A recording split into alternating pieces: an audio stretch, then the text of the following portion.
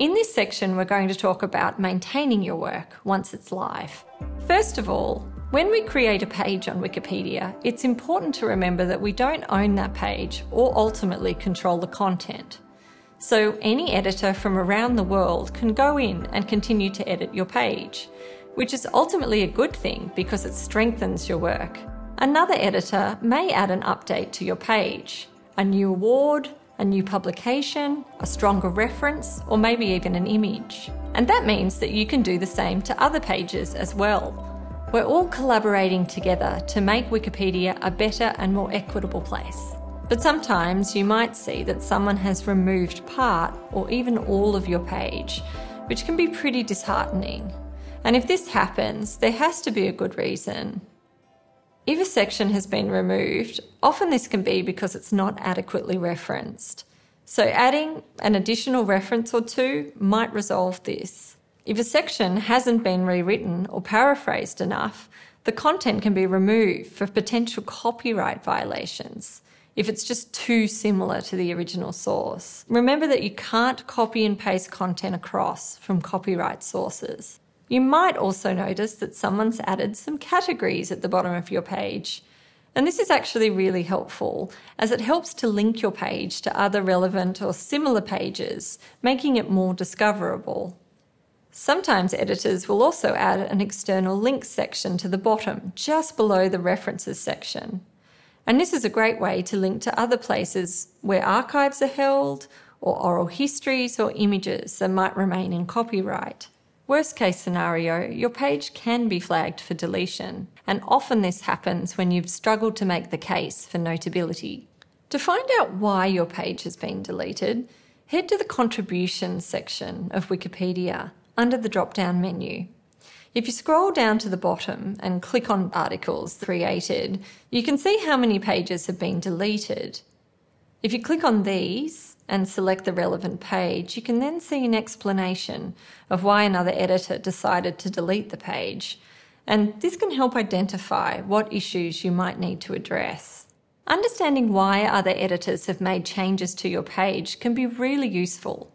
So you can go to the History tab and see what changes have been made and why. Every editor also has their own watch list. And this is a list of any changes that are made to pages that you have created or worked on day by day. To access your watch list, you can click on this icon here. You can see every change made listed under recent dates and a summary of what changes were made. And this can help identify if there's been any vandalism, or even to see the great work that other editors are doing or have done to help grow the content that you've worked on in the past.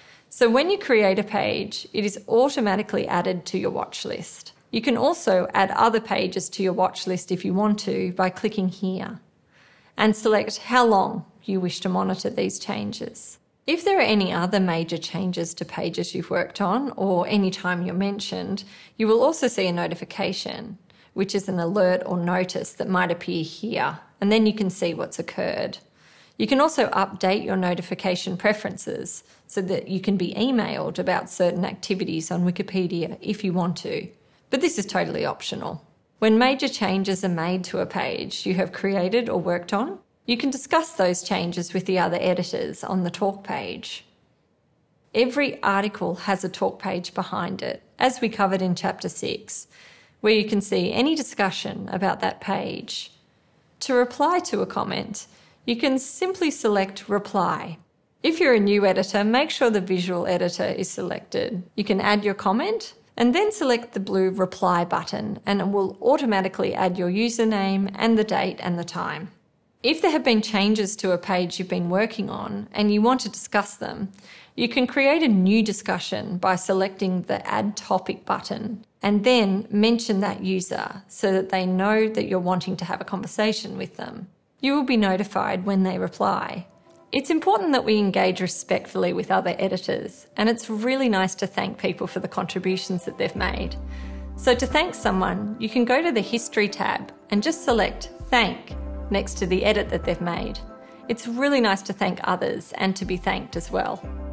Of course, there's so much more to editing Wikipedia. In fact, we learn something every time we edit. That's part of the joy of it.